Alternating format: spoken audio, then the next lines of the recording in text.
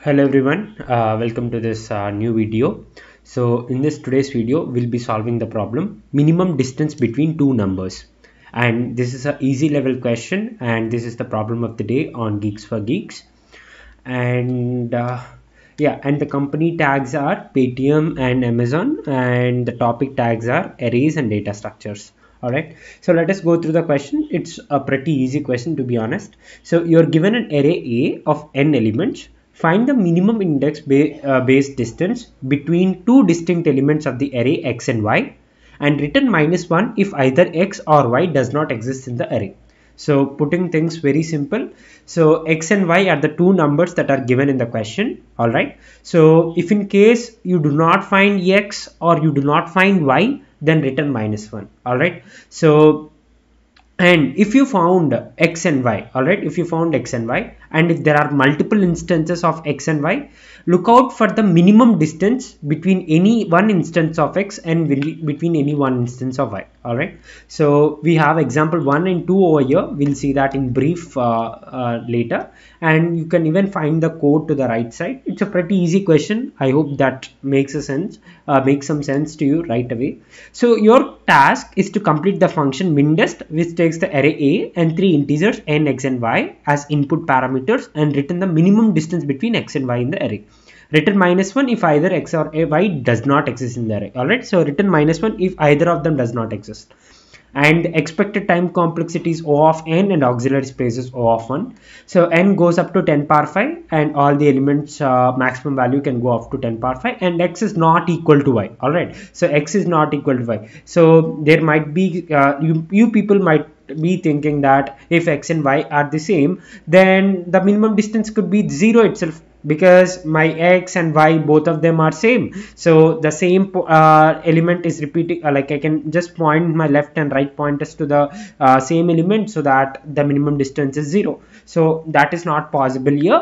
Your x is not equal to y. All right, so that's clear cut instruction given to you. Okay, so let us go through the example test cases.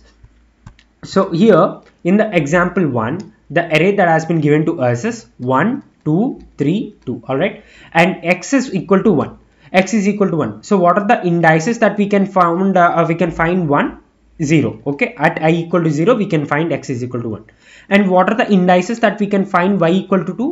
And that are I equal to, or let me assume j equal to 1 and j equal to 3. All right, so this is 0, this is 1, this is 2, this is 3. All right, so we have got I value, we have got j value. So what is the minimum most distance, like I and j for this particular pair? So for 0, 1, what is the distance between those two? That is 1 minus 0, that is equal to 1. And from 0 for 0, 3, the distance is 3 minus 0, that is equal to 3. And what is the minimum among these two? Minimum of 1, 3 is actually 1. And that is the reason 1 is the answer. All right, so that is the reason 1 is the answer. I hope you people understood. So we have calculated that we have seen the instances of x equal to 1. So that is only at I equal to 0. We have seen the we have found the instances of y equal to 2, and that is happening at j equal to 1 and j equal to 3. And now we are trying to take the minimum most possible, like minimum distance between these two. So minimum distance between I equal to 0 and j equal to, like I and j. All right, I are the instant, I indicates the instances of 2. Sorry, instances of 1, right? And j indicates this instances of what is y? 2. All right, so this is x and this is y. Great, so that is what we are doing. So coming to the example 2, we see that they're asking for the value of x is equal to 42 and y equal to 12. So both of them are not existing in this array.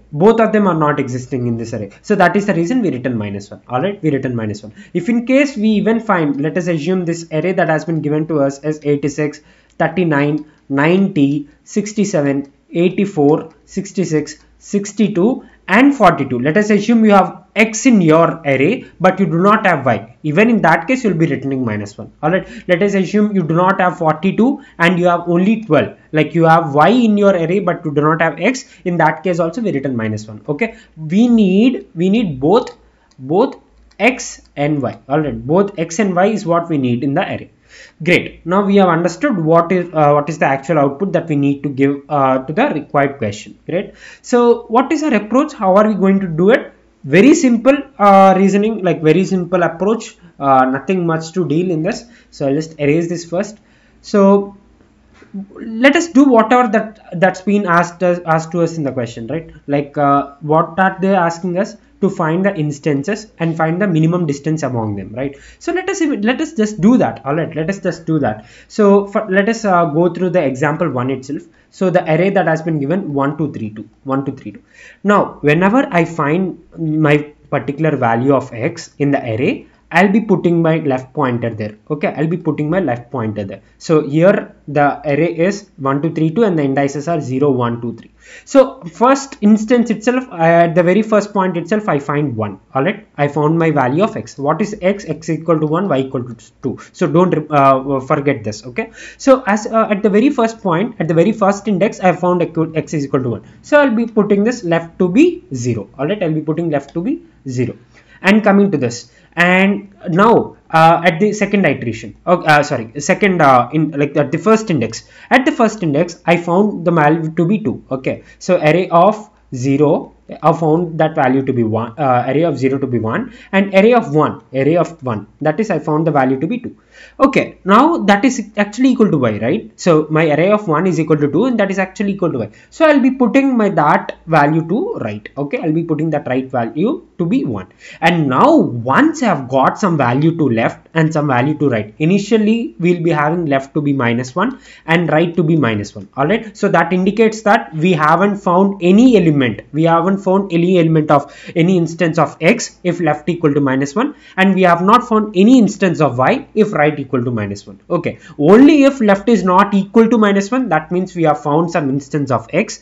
Only if right is not equal to -1, that means we have found some instance of y. All right, so once we do it, we'll be updating left to 0 and right to 1, because at 0th index we have found the value of x, at first index we found the value of y.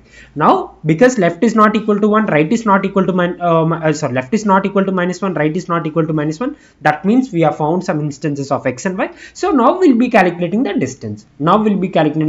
That is minimum of initially distance, like distance or answer. So I've represented it as answer. So that is initially, this is int max. All right, int max, the maximum value possible. So either it will be so I'll be updating my answer with the minimum. So answer comma absolute value of y minus x, or right minus left. Okay, right minus left. All right, so this is what I'll be doing. So once it's done, I have updated the value of answer. Now I'll go to the next part. So now I've come to this. Again I see that this is not my particular value, so I'll not be updating right or left. And now again I see here, I find a 2 here, so I'll be updating my right to 2 now, 3 now. All right, I'll be updating my right to 3, and again I'll be finding the distance or the answer. So right now the answer will not be changed because we have found this to be the least in the before case, that is 1 minus 0, that is equal to 1. So this is less than 3 minus 0, that is equal to 3. All right, so my answer would remain 1, and that would be the final answer for this particular case. Great. So as we are moving further, and any case we have find our x or y, we keep updating it. Okay, we keep updating. It's like putting 2 pointers left and right. All right, putting 2 pointers, and whenever we find it, we are updating it and trying to take the minimum most possible between any 2 combinations of left and right. So we are moving from left to right. All right, we are moving from 0th index to n-1th index. All right, n-1th index, and we are finding the distance between any 2 possibilities of left and right. Great, any 2 possibilities of left and right. So left indicates the instances of x is equal to x, and right indicates the instances of y. Great, that's what we need to keep in our mind, and that simplifies our approach. So this is the thing. So very basic code. Initially this is the like we are initializing our answer with int max, and left with -1, right with -1. That means that we have not found any instance of x and y. So if array of a of i equal to x, then I'll be putting that particular index into the left, and if a of i equal to y, I'll be putting that index value into the right. And if left not equal to -1, right not equal to -1, that means we have found some instances of x and y. We'll be taking the the minimum of answer and absolute of left minus right. And finally, if answer is not if answer is equal to int max, that means we have not found. There are three cases. First case, either x is there and y is not there,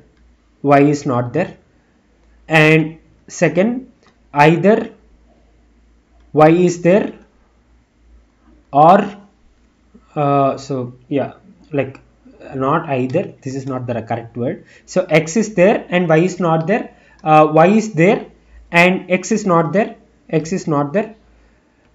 both x and y are not there, so these are the three cases. In all these three cases, my answer will not be updated, it will be int max itself. So in that case, I'll be returning -1, else I'll be returning the answer. Great. So this finalizes our answer. This dilutes our solution to a very simple approach, just a simple iteration, calculating the left pointer, right pointer, all right, and finding the distance, like finding the gap between those two at each and every possible case of left and right. There might be several possibilities of left and right. So at each left and right, we are trying to find the distance between them, and we are taking the minimum most possible among all the possible distances between the left and right instances. Okay, very simple approach. So I will even submit the code for your reference, and it's going to work. I've already checked it, and yes, it's taking some time.